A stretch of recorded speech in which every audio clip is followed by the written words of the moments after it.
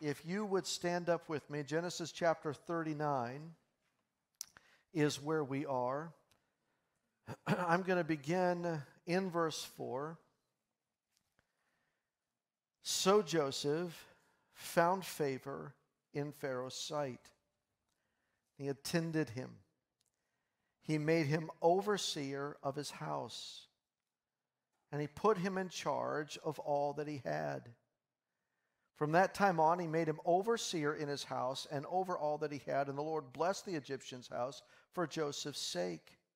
The blessing of the Lord was on all that he had in house and field. So he left all that he had in Joseph's charge, and because of him, he had no concern about anything but the food he ate. Now Joseph was handsome in form and appearance. And after a time, his master's wife cast her eyes on Joseph and said, "Lie with me." Another translation, "Come to bed with me." But he refused. And he said to his master's wife, "Behold, because of me, my master has no concern about anything in this house, and he has put everything that he has in my charge. He is not greater in the house than I am, nor has he kept back anything from me except you, because you are his wife. Now, how then can I do such great wickedness and sin against God?" And as she spoke to Joseph day after day, he would not listen to her, to lie beside her, or to be with her.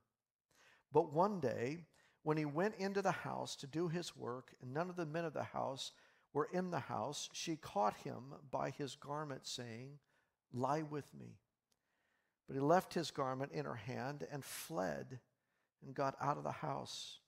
And as soon as she saw that he had left his garment in her hand and had fled out of the house, she called to the men of her household and said to them, "See, he has brought among us a Hebrew to laugh at us. He came to me to lie with me, and I cried out with a loud voice. And as soon as he heard that I lifted up my voice and cried out, he left his garment beside me and fled. And he got out of the house. Then she laid up his garment by her until her master came home. And she told him the same story, saying, "The Hebrew servant whom you have brought among us came in to me to laugh at me. But as soon as I lifted up my voice and cried, he left his garment beside me and fled out of the house." As soon as his master heard the words that his wife spoke to him, "This is the way your servant treated me," his anger was kindled. And Joseph's master took him, put him into the prison, the place where the king's prisoners were confined, and he was there in prison. Our Father, there is not a man or a woman, including the man on the stage, that does not have to address the issues that are before us today. We confess to you, Heavenly Father, that we are in need of power that can only come from you. We confess that all of us in one form or another have blown through the moral boundaries of our life, whether it be in mind or in heart, or whether or not we have carried it through to action. I would ask tonight, Father, for all of us who wish that we could pull out a giant eraser and take out the semicolons and the commas and the ands and the buts, that could erase the things that happened in junior high and high school and college and our adult years, that you, O God, by the grace of the Lord Jesus Christ, might come. You said in Matthew 5:18, Jesus, that the pure in heart will see the Lord. And we know that purity cannot come because of how we grit our teeth to earn it. It must come from you. Father, will you heal the hearts that have been so injured because of the misuse of sexuality? Will you protect the men and women in this room of such a powerful force when you said, "Be fruitful and multiply," that it has the power to make a home or to destroy it. And might you guard us, Lord, that we would be a people different than the culture by which we live. We also think of our children as they continue to grow. Many of us in this room have kids that are being taught in secular systems or by the culture of the day, that they have the freedom to define themselves as they desire to define themselves. They have the freedom to do whatever it is they desire to do. They are their own God. And Father, we know because of your word that when you desire to go your own way, there is a way that seems right to a man, but in the end it leads to death. Preserve them. Protect them. Guard them. Because nothing that you do is anything but life-giving. This was one of your great gifts. Help us not to destroy it, I pray. In Jesus' precious name, amen. You can be seated. I want to confess to you tonight on the onset of this message that I have probably preached this now to tens of thousands of people in one form or another. I have so much material on this that I want to be careful not to go too long, and I want to be careful to be very simple. I also want to confess to you tonight that over the course of 25 years of pastoral ministry, there are two areas, two issues that come up repeatedly over and over and over again in my ministry, and it is what is going to burn down your house, my house, if it is not rightly submitted to the lordship of Christ. One is the issue of finance and money. Over and over, power and money go together. And you will discover historically, and you will discover when you look at the New Testament, that Jesus speaks more about money than he even speaks about heaven. And it's because it competes for your heart's affections. Sexuality is the other. It is secret, and it is only known to you and the Lord what really goes on in your heart.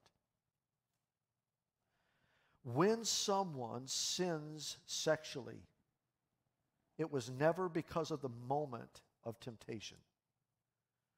It was because of how they managed their life before the temptation struck.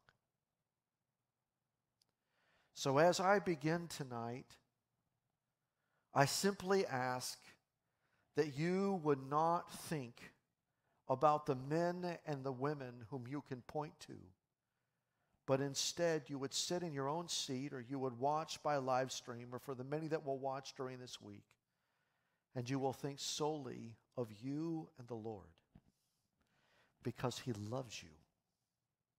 Most of you here know Jesus Christ, so you're the king's kid. And the king wants nothing more than the well-being of his children. Nothing about sexuality in the economy of God is anything but holy and a great gift. He loves it. When I was growing up and it was taught, it was always taught as something to be ashamed of. God could not be further from that position. He loves sex. And he loves sexuality. But he loves it in his design. California is not his design. So let me begin tonight with a story. I'll be conscious of time. I may even have to stop midst where I may be going, because I want to be conscious of the fact that many of you will have to get home. This story was when my oldest and his dad were having special time. Daniel was about 8 years old, He's not here tonight. He's at Westmont. Daniel loved hanging with Dad. So Dad decided to take Daniel to what is Dave & Buster's in Arizona. We were on a trip to see my parents, but we were staying in Scottsdale, and Dave & Buster's had changed names to a place called Jillian's. It's where you can go to bowl and eat. It's where you can go to sit and play pool and eat. It's where you can go play video games and eat. It's the perfect place for Pastor Dan. I grew up playing Mrs. Pac-Man. I love Mrs. Pac-Man. Mrs. Pac-Man reminds me of all things which are the greatest decade that has ever been. I consider the 80s. If I could roll my pants, I would. If I could dress in bright colors, I would, but not at this weight. The 80s are remarkable. Mrs. Pac-Man was being played by Daniel. He was on a stool. We had swiped the card, and there he was, and he was playing Mrs. Pac-Man, wonka, wonka, wonka, wonka, and it was coming along, and he was doing a great job. Now, Daniel, by his own admission, will tell you at the age of 3 and 4 and 5 and 18 and 19 was a very active child. And he often found himself in some form of trouble. So it was not overly surprising to me when for a moment I had taken my eyes off of him and overcame a young 20-year-old man. And he said to me, "Is that your son?" And I said, "Well, it actually is my son." But inside I thought to myself, "Oh no, what has Daniel broken that I'm going to have to pay for?" He said, "Well, you have a good-looking son." Oh, well, this is an odd conversation, but thank you very much. I appreciate that. He said, "Are you a married man?" I said, "I am. Do you not see the ring on my finger?"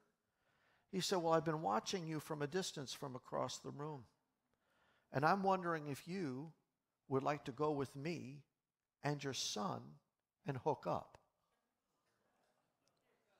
Now, I looked at him, and I was sitting on a stool when he approached me. Good-looking, strong, young, 20-something. When I stood up off of my stool, I stood up not as a pastor, but I stood up as a man and a dad.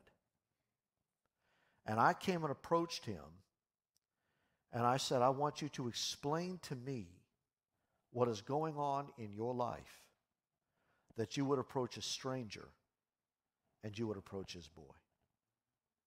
Let me tell you about Jesus." Now, I wasn't sure whether or not I should send him to Jesus or whether I should tell him about Jesus. But when that happened, it began to dawn on me that what is taking place in the culture by which we live, and this was years ago, in the hearts of men and women who have secret places that nobody else sees until finally it's too late, is a world by which can burn down your house. Listen to me.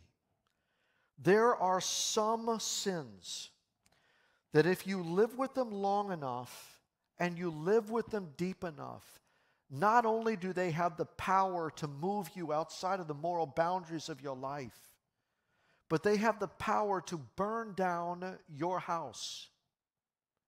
I have thousands of hours counseling men and women. And I have thousands of hours by which now I have seen the Word of God bear out the truth of what God says.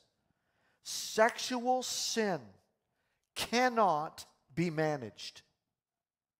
Sexual sin is something that must be cut off. You have to put it to death. I have never met anybody in my life who has gone to marriage and said, In 5 years, I want to let you know, sweetheart, I'm going to be committing adultery. And yet I've counseled probably tens, 20s, if not hundreds of couples that have wound up in some sort of sexual relationship outside of marriage. I have never stood before a couple, for better, for worse, for richer, for poorer, in sickness and in health, to then have a man say to me, but you know what? In a few years, I'm going to be addicted to porn. I will tell you, in the world that we are living right now, that if you find yourself listening to what the television tells you, and the movies scream at you, and the computer begins to say, click here, I'm only 18 years old, and you go to follow it, you're going to take an on-ramp onto death. It's like taking a large glass of toilet water and downing it into your body. It poisons your soul. And it is going to stop you from the call that Jesus Christ has on your life. You are to burn like a raging fire for the person of Christ in this world. Pornography, immorality, sexuality outside of God's design is going to so diminish your life that at best you will have a flicker of a candle rather than blazing like the noonday sun. God does not call you to slavery when He calls you to becoming His son or His daughter. And if I could take out a big eraser and deal with two areas in the lives of believers, it would be the secret sin, first, of sexuality, because all of us have to deal with this. And the other would be to take out a giant eraser of the sins of covering up.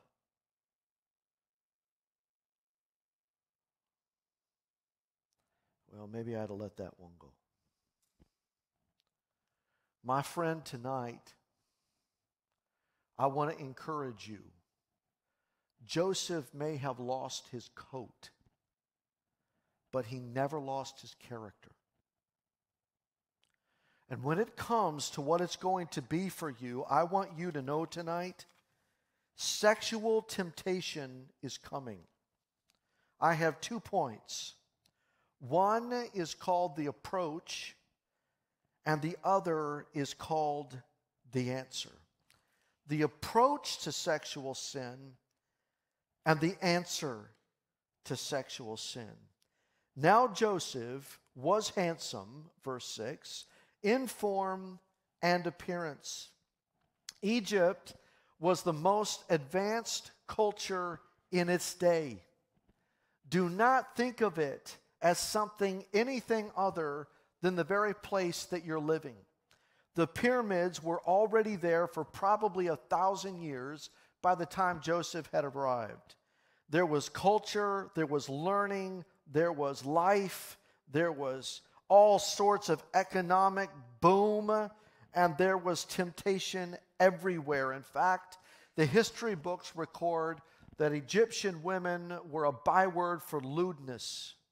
As the stories are told, it was impossible even for the pharaohs to find a woman that had not already been in the custody of 4 or 5 different men. One of the stories is that a pharaoh went looking for a wife that was in every way only to him, and he found one woman that was faithful to her husband, and so he stole her from her husband and took her for himself. Everything in the culture was a culture by which it said, I can have what I want, to whom I want, where I want. And Joseph is a good-looking cat. His mother, the Bible says, Rachel, was a beautiful woman. His father was a strong man. He had the body of his dad, and he had the face of his mama. And where he went, people took notice. Very few times in the Bible does the Bible describe the physical features of a man or a woman. And it sets apart the moment, as it does for us when you see something of beauty. When you look at Abram, who has a beautiful wife, he's trying to figure out how not to get killed because his wife is so beautiful when he arrives where? In Egypt. Because he knows that in Egypt he can be killed because the pharaohs or the rulers of the day will come and they'll lop off his head in order to have his bride. Beauty is held in high esteem. And this boy had it. He could have walked off the cover of a magazine. Whatever product they used for hair, he had it going on. Whatever ode to Calvin Klein was happening on his body, it fit just perfect. Whatever he did when he turned to his left or to his right, he was a specimen. He was put together. And in being put together, it started to catch the eye of someone called Potiphar's wife. I find the approach so striking. And after a time, how long? We don't know. We just know that somewhere along the way, Potiphar's wife wasn't managing what was taking place inside of her heart in a way ultimately that had anything to do with the one who put her on planet Earth. Joseph becomes a slave. Pretty soon after being a slave, somebody starts to take notice, say, hey, did you see that guy in the sunrise? Hey, did you see that kid when he was showering off after a long day's work? Did you see him in those cutoffs? His master's wife cast her gaze on Joseph. It starts so subtle. After a time, we don't know how long, but somebody was thinking about it. Somebody was looking at it. Somebody was considering it. And not only was she considering it, but soon her consideration of it was just going to be a flat-out striking and then sustained approach. In verse 7, she's going to say, come to bed with me. Lie with me. In verse 10, he would not listen to her, and she would say again, lie with me. Come to bed with me. Proverbs chapter 5 has something to say. Before the roaring 20s and the free love 60s and 70s. And this is applicable, I think, to all of us, regardless of whether God has made you a male or a female. But listen to how God speaks about it when he speaks specifically to his boys. Chapter 5, my son, my beloved boy, be attentive to my wisdom. Some of you never had a dad. This is a dad speaking. Incline your ear to my understanding, that you might have a legacy, that you might keep discretion, and your lips may guard knowledge. Now, men, for a moment, let me speak to you. If you want God's best for your life, and if you want a woman worth her salt to be faithful, excited when you come home, wants to stand beside you and go the distance for what God has called you to be, this woman has been built with internal radar to know if your eyes are for her, your mind is for her, your desire is for her, your commitment is to her, and it begins with your God. God is thinking, even if you're single, about your marriage right now. What does he say? The lips of a forbidden woman drip honey. Pay attention to me. There's a place that you can go where speech appears smoother than oil. But in the end, it's going to destroy you. Her feet go down to death.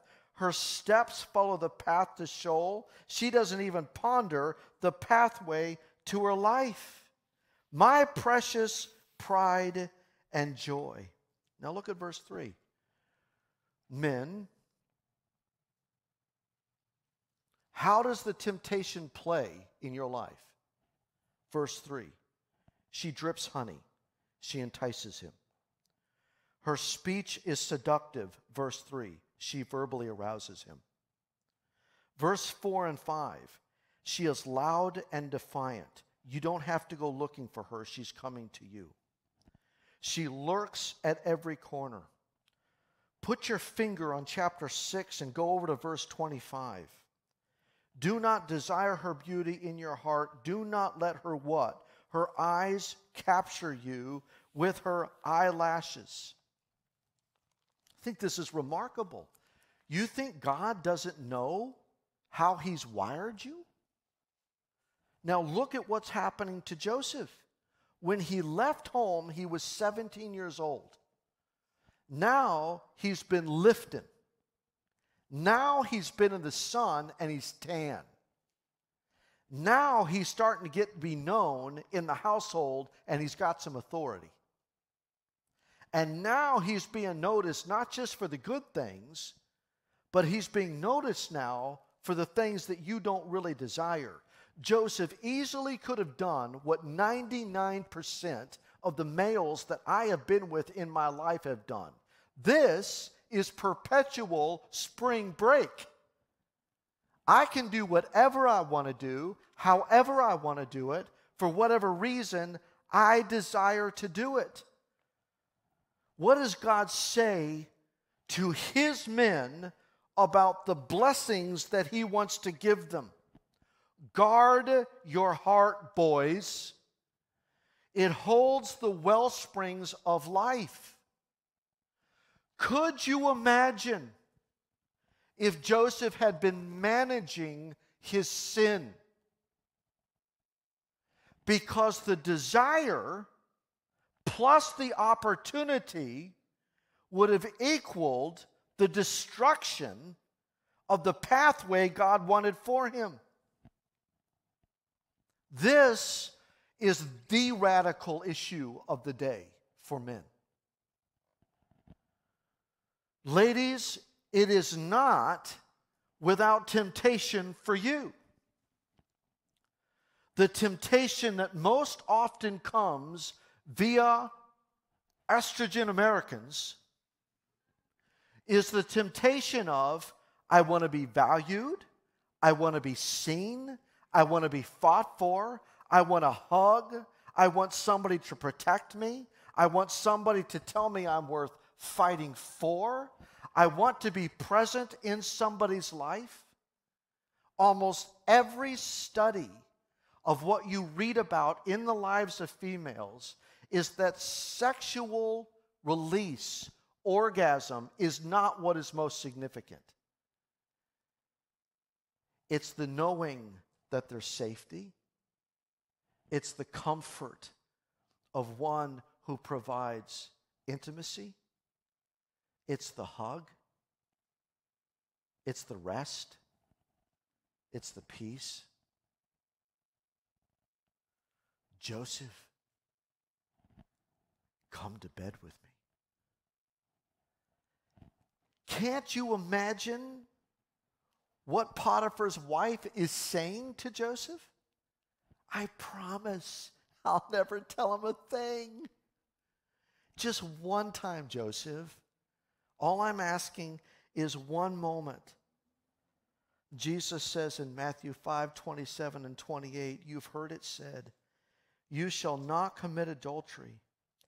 But I say to you that everyone who lusts after a woman has already committed adultery with her in his heart. Could you imagine if Joseph were feeding this at the level of his imagination? You're done. And I think there is a setup for every one of you from the time you're born to cause you to initiate something in your life that's going to burn down your house sexually. And for some reason, it's not preached about from the pulpits. I personally remember at 8 years old, living in Arizona, my buddies saying to me, Danny, because that's what all the boys called me, we found something out in the desert. You got to come with us and check it out. So we climbed over the wall. We went way out into the desert. And there out in the desert was the largest stack of porn you've ever seen. And back then, you actually had to pay to go across the counter to get the magazine, to read the magazine, and to face somebody that was going to give you change. Today, you don't have to do it. At 8 years old, I still remember the feelings I had inside of me when I saw those pictures. It was not just a curiosity. It was both a shame and an enticement. From that moment on, I woke up. Everything about the desire of Lucifer is to wake you up apart from God. It is to destroy your life by causing you to believe that you can manage this sucker. You can have fun with this thing. You can play with this thing. You can turn it over. You can think about it. You can come and fantasize about it until the point that what takes place in you is so far uniquely different from anything that God had originally intended. And the irony of the passage is this is not happening in the heart of a boy. It's happening in the heart of a girl. She's the one managing it. She's the one living with it. She's the one turning it over. And this is not simply something happening in her heart.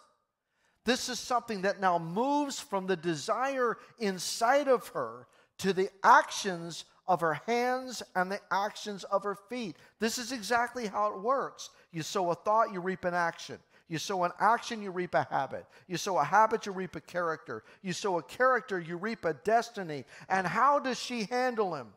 Don't I smell good? Don't you see what I'm wearing? I'm wearing it just for you.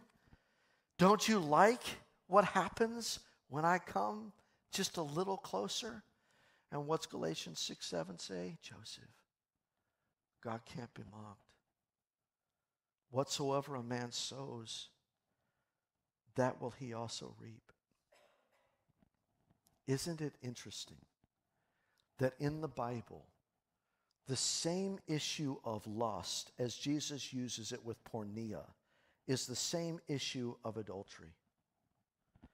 God is saying to you and to me, in this striking approach, I want you to take your sexuality as seriously as I take it. And the problem is not here. The problem is here.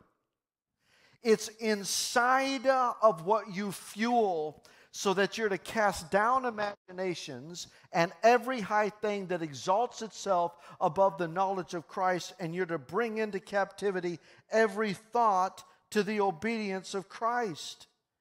You can't manage it.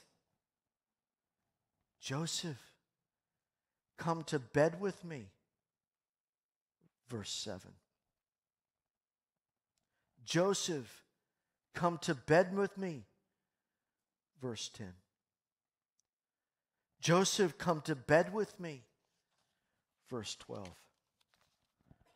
How many do you know that would have said no to the consistent willingness of another when they make themselves available? Do you think that Potiphar's wife wasn't a beautiful woman?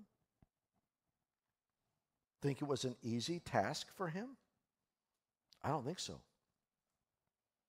I think that what Joseph decided to do was to just say, I love my God more. I'm going to follow him with all my heart, regardless of what it means for me. Now, because some of you have not spent any time in this role, you will not know that I could spend every waking moment of my life counseling people entrenched in pornography. Listen to the story of one who did the same. Ted Bundy, an infamous serial killer, granted an interview to psychologist James Dobson just before he was executed on January 24th, 1989. In the interview, he described the agony of his addiction to pornography. Bundy goes back to his roots and explained the development of his compulsive behavior. He revealed his addiction to hardcore pornography and how it fueled the crimes that he committed. By the time Bundy was apprehended, at least 28 young women and girls had things contemplated or done to them that are too horrible to mention. And Ted Bundy was sentenced to death. Ted Bundy was anxious to meet with Dr. Dobson, but what was he going to say? So Dr. Dobson went, actually, if I remember correctly, the day before the electric chair. And there, with tears in his eyes, Ted Bundy described the monster that took possession of him when he decided to go down a dark hole that could not be satisfied. About 2:30 in the afternoon, James Dobson met and said, Ted, tomorrow morning at 7, if you don't receive another stay, you're going to be executed. What's going through your mind? Ted Bundy said, I won't kid you or say something that I feel that I'm in control or have come to terms with. But the truth is, it's a moment-by-moment thing. In this moment, I'm feeling calm, and he said that he was thankful to be speaking with James Dobson. Dobson said, how did it happen, Ted? Take me back. What were the behaviors? Ted said, well, that's the tragedy of the whole situation. I grew up in a wonderful home with 2 dedicated and loving parents. I grew up of one of 5 with brothers and sisters. We were the focus of my parents' lives. We regularly attended church. My parents didn't drink, they didn't smoke, they didn't gamble. There was no physical abuse, there was no fighting, there was no major problems. It wasn't Leave It to Beaver, but it was fine. As a young boy of the age of 12 or 13, I encountered outside of the home in the local grocery and drug stores softcore pornography. And there, my friends and I, we began to explore the neighborhoods. We went through the dumpsters and the garages. Today it's the phones and the computers. It always had to become more graphic. This included every type of magazine, and it fueled my fantasies. In the beginning, I had thought processes until pretty soon they were fueled and they crystallized in my mind. And I became something I never considered I could be. James Dobson says, how long did you stay at this point before you actually assaulted someone? you've said, Ted, you became addicted to it. And as I look at this kind of addiction, it becomes more and more potent, more explicit, more graphic. You need more material. Ted said, a couple of years, I was dealing with very strong inhibitions. And then, one day, it took over. I knew it was wrong. I shouldn't have been thinking about it. But I was on the edge. And the last vestiges of restraint were being tested consistently and assailed through my life. Do you remember when you pushed it over the edge? James Dobson said.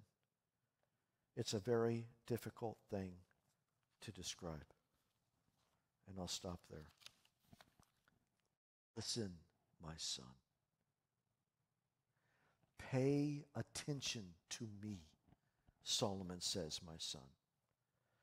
Do not turn your hearts to this path. Joseph, here I am. And what does Joseph say? He refused, verse 8. What a great moment. He said to his master's wife, behold, everything has been given to me in charge of this house. He's not greater than me in this house, nor has he kept back anything from me in this house other than you, his wife. How can I do this great wickedness and sin against you, against Potiphar, against God? My friend, the only way I know to handle sexual temptation is to flee it. You have to run from this thing in your mind, in your heart. There are reasons why to this day, as Joy knows, I do not have open computers. I do not have open phones. I do not walk around in my day having the ability to look something up when I want to look it up. And the reason for that is great pastors, far better speakers, I think better husbands, better men than I have been in my life have fallen in moments of weakness, moments of despair, moments where the pain is great and they've gone over the edge. This is not something simply for men. This is something for the women. Is it not true that God has made you sexual? Is it not true that you do not desire to be desirable, to be intoxicating, to have somebody want to see you and know you and pursue you? This woman's not going to let it go until one day opportunity presents itself. And there, Joseph is by himself in the house. None of the men of the house were there, verse 11. So she caught him by his garment. What, like a hunk of beef? I don't think so. I think she wrapped her arms around him. I think she pressed her body to him. Come to bed with me. He's away from home. Potiphar doesn't have to know. And Joseph left his garment in her hand, and he fled, and he got out of the house.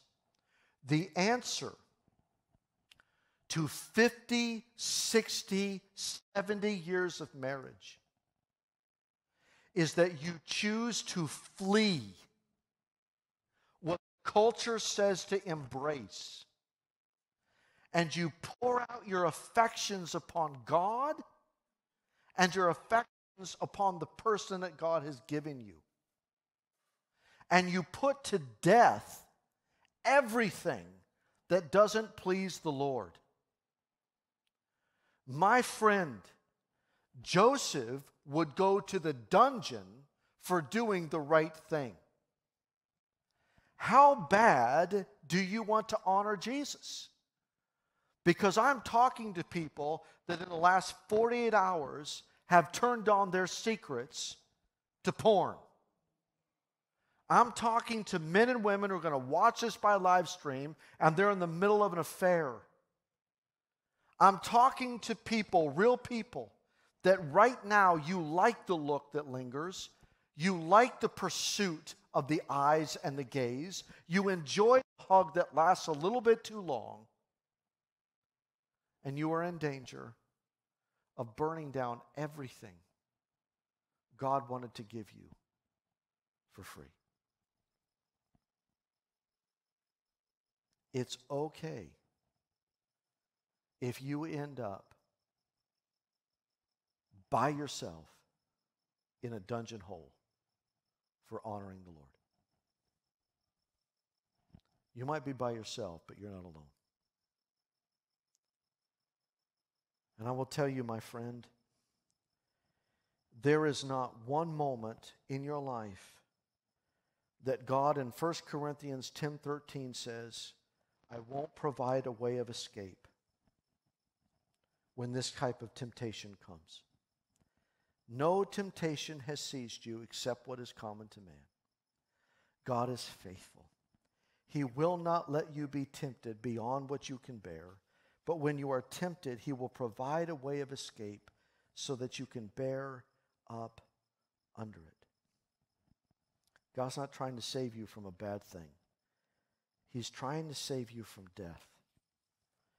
And most of the time in pastoral ministry, I wish I could wind back the clock to the young man who came down from the rafters and said, Pastor Dan, the FBI broke into my house. I'm going to jail. I wish I could rewind the clock.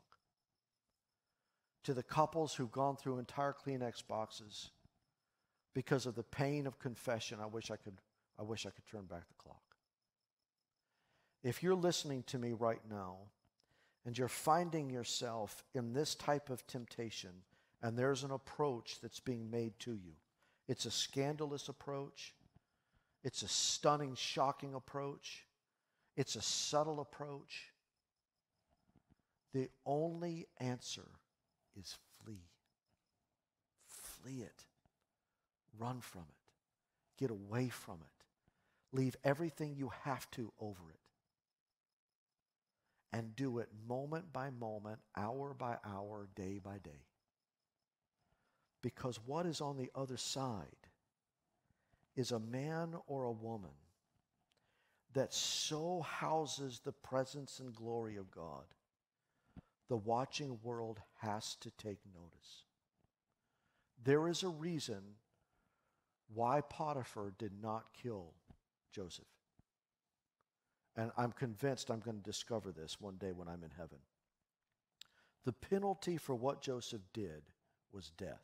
That's not what he got. He got the dungeon. It's because Potiphar knew the problem was probably not with Joseph.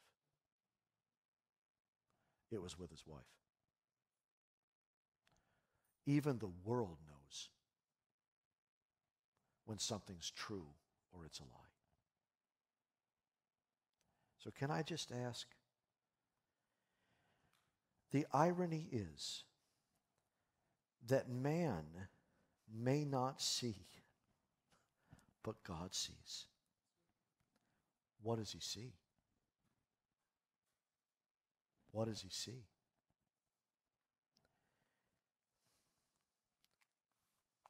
There's so much to be said on this subject, but I will say this to you.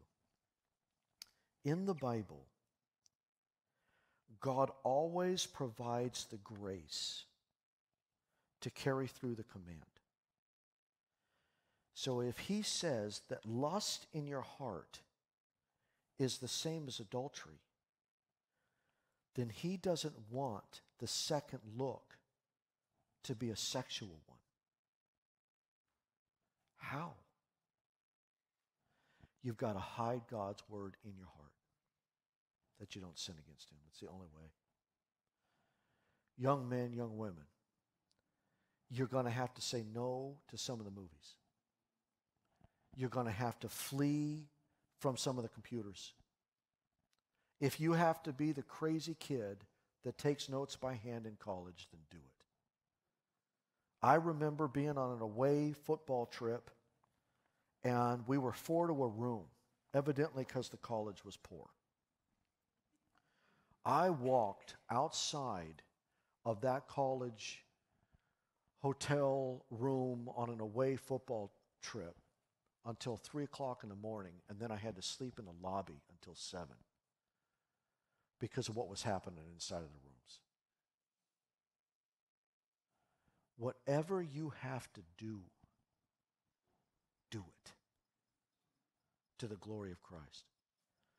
And friend, if you've already blown through this, you still can receive forgiveness, and God can redeem you if you will choose to obey Him rather than to feed this in the secret places that if people don't see, He does. You will never come into the giftings and the callings and the pleasures of God until you say yes wholeheartedly to God and no to what God expressly says He hates.